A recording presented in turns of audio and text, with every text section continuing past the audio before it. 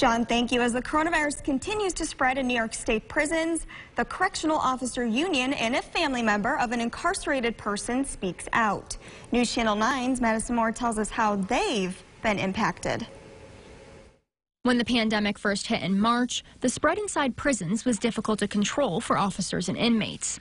A spokesperson for the Correctional Officer Union says they've had to ask the state for resources.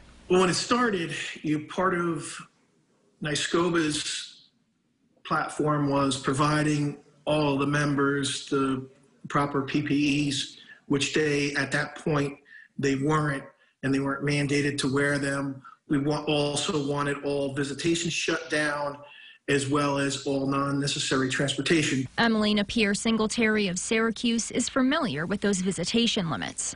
Her husband is serving time at Elmira. There's no guarantee that he even will get to a phone every day to make a call. And so, to not know when that next call is coming, to have somebody in the family sick and in the hospital and not know if he's going to be able to call in time to say goodbye to them. It's heart-wrenching. And the state recently suspended all visitation.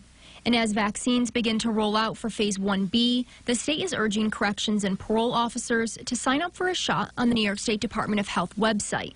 As for the incarcerated population, the Department of Corrections says they are working with the Department of Health to create a plan. In Syracuse, Madison Moore, News Channel 9.